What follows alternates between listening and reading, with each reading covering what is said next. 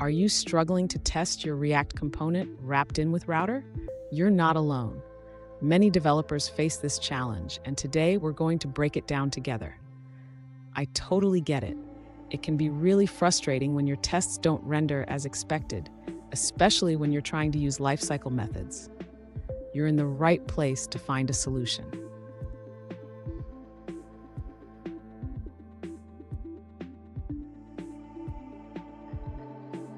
Here's the specific situation we're addressing. A user asked how to test a React component that is enclosed within the withRouter higher order component. They provided their component code and the test case they wrote, but they're stuck because the component isn't rendering deeply enough. Sound familiar? Let's dive into this. So what's going on here? When you wrap a component with withRouter, it adds routing props, but it can complicate testing.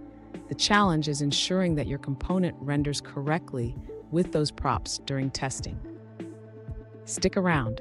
By the end of this video, you'll have a solid understanding of how to test your withRouter components effectively, plus a bonus tip that will make your testing life easier. To begin testing the Manage Profile Page component, the user should first ensure that they are using the enzyme library correctly. This involves configuring Enzyme to work with React. Next, the user should modify the test case to properly wrap the Manage Profile Page component with the withRouter higher order component.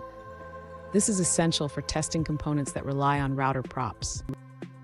After wrapping the component, the user should ensure that the router props are correctly passed to the Manage Profile page. This includes mocking the router methods that the component uses. Finally, the user can run the test to verify that the Manage Profile Page component renders correctly and that the snapshot matches the expected output.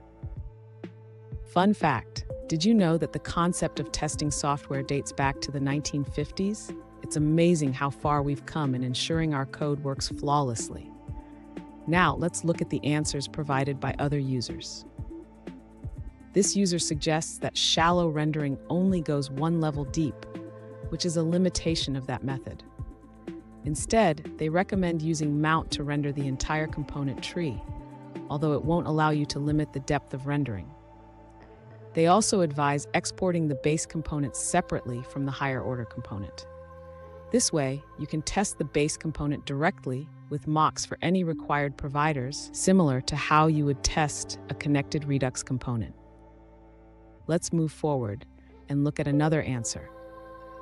An alternative approach, suggested by another user, is to directly test the wrapped component of Manage Profile Page. They recommend using the wrapped component property to access the component without the withRouter wrapper. Let's take a look at an answer from another user. An alternative approach provided by a user involves adjusting the test case to include the match parameter. They suggest using this .props.match.params.id in the component and defining mini props in the test case. Here's a pro tip. Always write your tests with the end goal in mind. Think about how your component will be used in the real world and test accordingly. And there you have it. With these adjustments, your tests should now render your withRouter component correctly. If you found this video helpful, please subscribe for more tips and tricks on React testing.